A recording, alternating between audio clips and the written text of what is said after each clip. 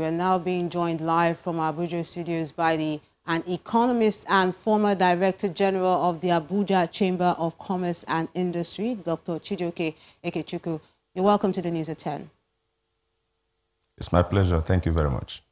The new poverty index puts the number of Nigerians living below poverty line at over 94 million. How reliable do you think this number is?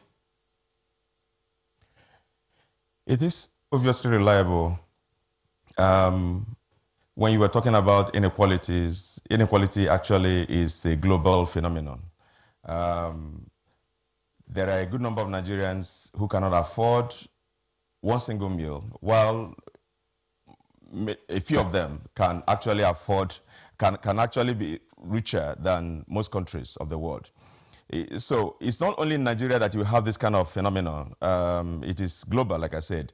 It's so global that in 2015 at the World Economic Forum in Davos, it was identified as the most threatening thing in the economic growth of the entire world, inequality. So the figure mentioned should be a reality, and that is just to tell you what is going on in this country, in Africa, and the entire world. What do you make of the president's recent comments that data coming from some international organizations may not be reliable?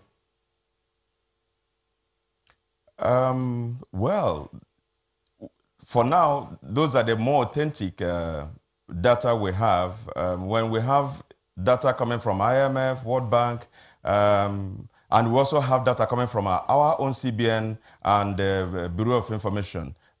We should be able to rely on some of them, but to say the least, it is always good to benchmark such information when we get them from outside the country, because they cannot have more information than this country. And so we need to have our system to be as accurate as possible, even if it means engaging institutions that are not of government to be able to give us information and data that should be relied on and accurate, to say the least.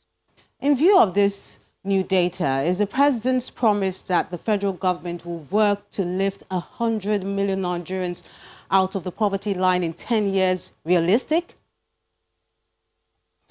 It is realistic, obviously, if there is enough political will to do so. From his body language and everything he has said in the last few years, you could see that he really wants to lift this country out of poverty. But whether the policies that would make that happen will eventually succeed in doing so is a different thing altogether.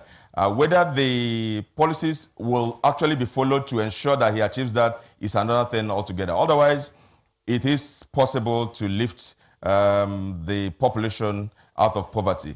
Again, you will know that the population of Nigeria is growing at a rate higher than our growth rate. And when you see that kind of situation where the population rate today, growth rate today is about 2.7, and our growth rate before this year was about 1.9%, you see that if that continues like that, it may be difficult. It may be easy to say, but be difficult because the figures are not going to allow that to happen.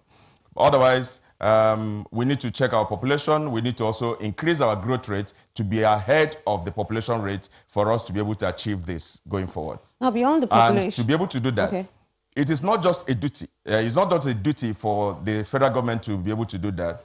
The state governors should be major stakeholders in this. Many times pressure will be on federal government.